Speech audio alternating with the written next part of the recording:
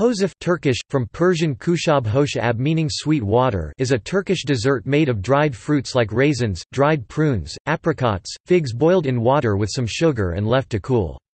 Hoşaf may also contain cinnamon or cloves. It is often consumed with dishes without juices, such as pilav and makarna, just like kasik. It is especially consumed during Ramadan, as a tradition. Differently from kompot, hoşaf is always served cold. Whereas, the similar, and more universal, fresh fruit compote is called composto in Turkish.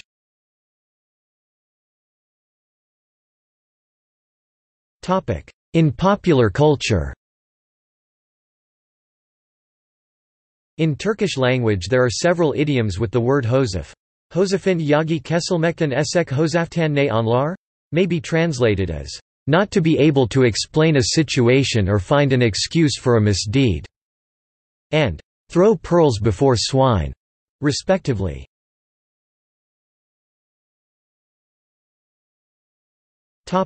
See also: